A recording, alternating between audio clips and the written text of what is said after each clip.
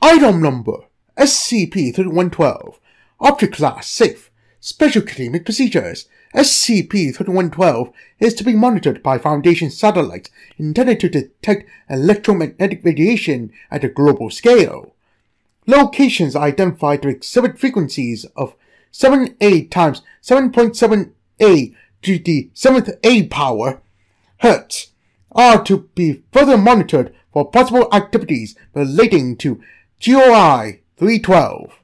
Foundation personnel are assigned to monitor Site-81 staff break room at all times to collect SCP-3112-A manifestations. Instances of SCP-3112-A are to be immediately inspected and sorted. In the event of a sudden influx of SCP-3112-A manifestations, additional Foundation personnel and equipment are to be assigned to the area. Collected instances of SCP-3112-A are to be kept in a standard containment locker at Storage Site-81. Testing with the Foundation-created SCP-3112 instance has been approved by Dr. Beep as of the 21st of July, 2016. Testing is to be done at Site-79 due to the electromagnetic interference associated with SCP Beep. Description: SCP-3112 is an anomalous form of electromagnetic radiation with a frequency of 7A times 7.7A to the 7th A power Hertz. SCP-3112 has been observed to allow interdimensional translocation of letters and postcards. Foundation efforts to replicate SCP-3112's frequencies and anomalous effects have been successful. See Test Log 3112-1. Her spontaneous manifestations of envelopes and postcards designated SCP-3112-A within Site-81 staff break room is theorized to be caused by an interruption to SCP-3112's frequencies. The abrupt cancellation of SCP-3112's frequencies leads to the unexpected release of SCP-3112-A instances upon reaching the end of SCP-3112's cancelled waves. The interruptions to SCP-3112's frequencies was confirmed to be caused by the anomalous property of SCP Beep found within the same site. SCP-3112-A instances have been identified to be non-anomalous in nature. SCP-3112-A exhibits text written in unknown scripts and languages, although some instances contain intelligible writings. Addresses and return addresses appear to be unique for each SCP-3112-A instances.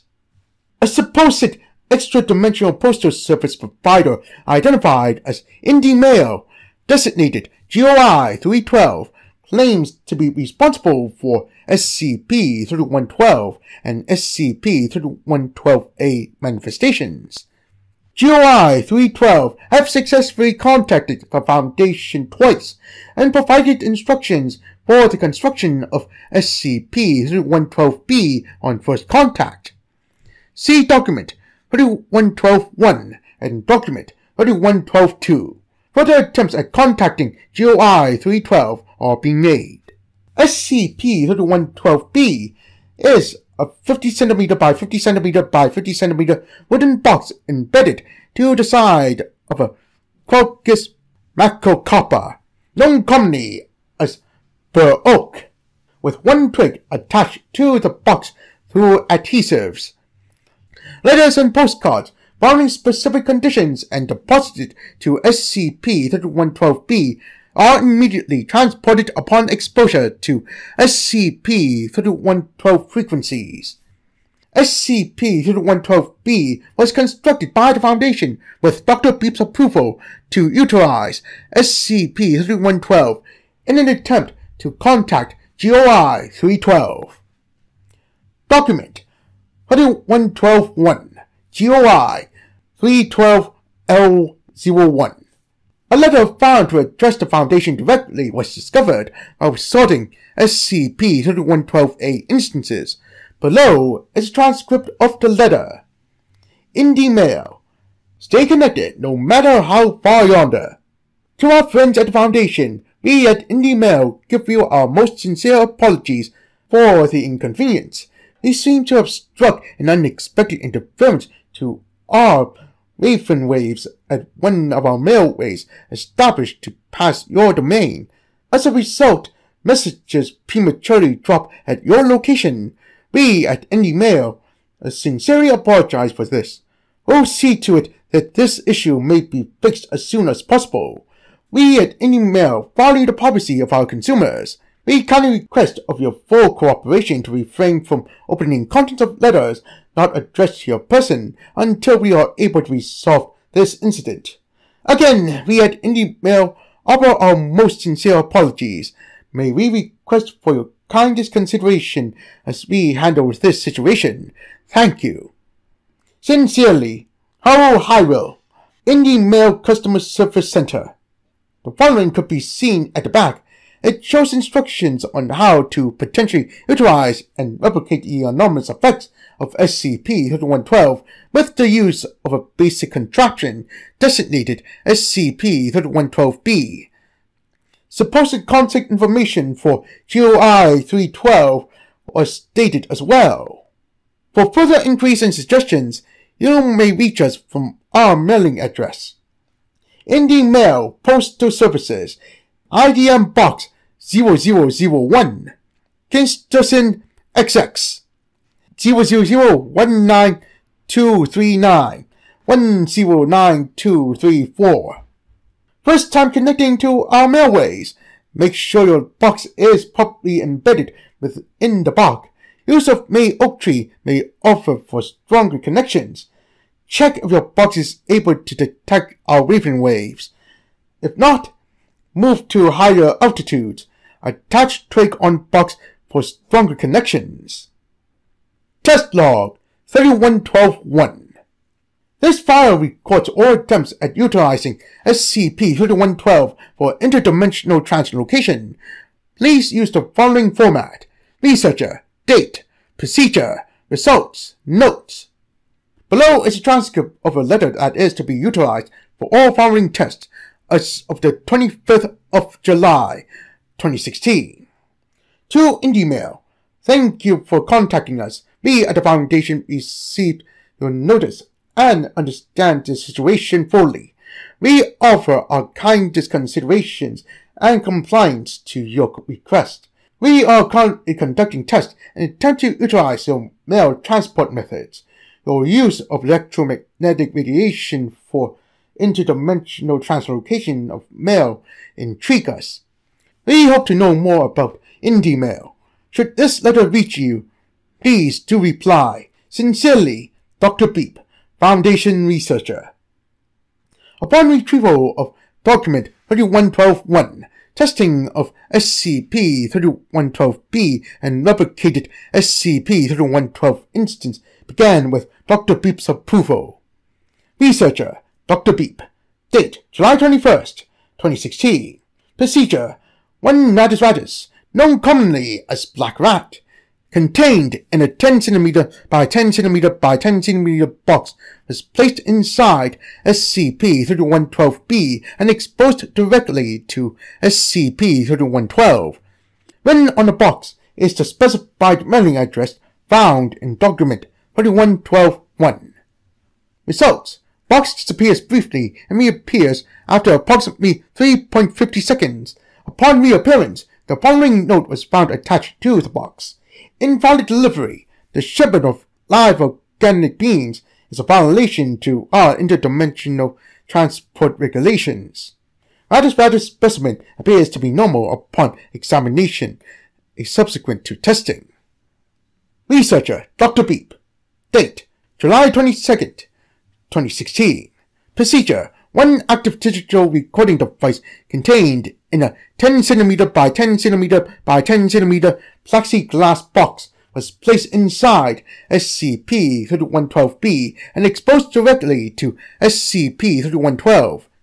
Written on the box is a specified mailing address found in document 3112-1. Results: box disappears briefly and reappears after approximately 3.5 seconds. Upon reappearance, the following note was found attached to the box. Invalid delivery. Delivery too large. Recordings obtained from the device displayed static upon examination subsequent to testing. Researcher, Dr. Beep. Date, July 23rd, 2016.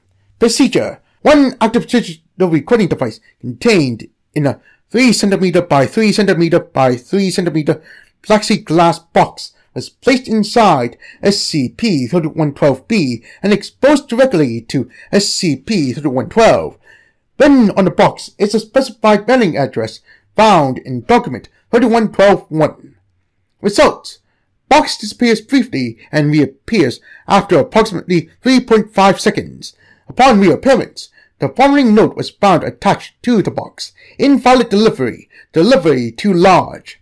Recordings obtained from the device displayed static upon examination subsequent to testing. Notes: let's go with blackmail. I shall compose a letter. Dr. Beep. Researcher, Dr. Beep. Date, July 25th, 2016. Procedure, one standard envelope letter was placed inside SCP-3112-B and exposed directly to SCP-3112. Written on the envelope was the specified mailing address found in document 3112-1.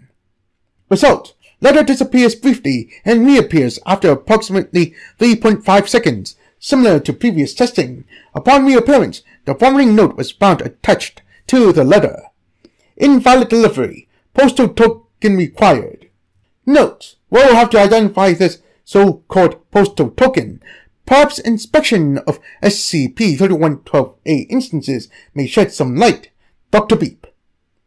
100% of inspected SCP-3112-A instances contains leaves coming from Sambucus nigra, known commonly as elder. It has been hypothesized to be the postal token in question. Researcher, Dr. Beep. Date, July 28th, 2016. Procedure, one standard envelope letter and one Sambucus nigra leaf was placed inside SCP-3112-B and exposed directly to SCP-3112. Written on the envelope is the specified mailing address found in document 3112-1. Results: letter disappears briefly and reappears after approximately 3.5 seconds, similar to previous tests. Upon reappearance, the following note was found attached to the letter. Your mail will be sent shortly. Thank you for choosing InDi Mail. Note: finally, our first successful attempt. We'll just have to wait and see now. Dr. Beep. Document 3112-2, GOI 312002. A similar letter to document 3112-1 has been discovered while sorting SCP-3112-A instances the day following Foundation's first successful attempt at interdimensional translocation through SCP-3112. Below is a transcript of the letter. InDi Mail. Stay connected, no matter how far yonder. To our friends at the Foundation, we have received your letter. Thank you for inquiring with us here at InDi Mail.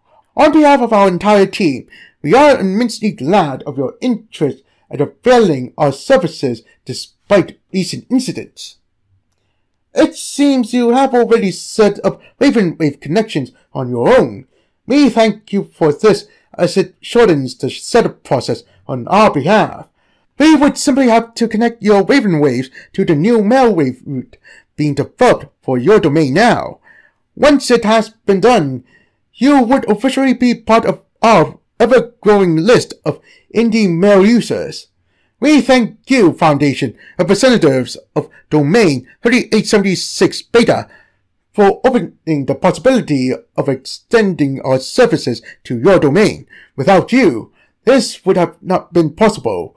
Stay tuned for an upcoming InDi Mail branch near you. Sincerely, Norman the Great, head and founder of InDi Mail.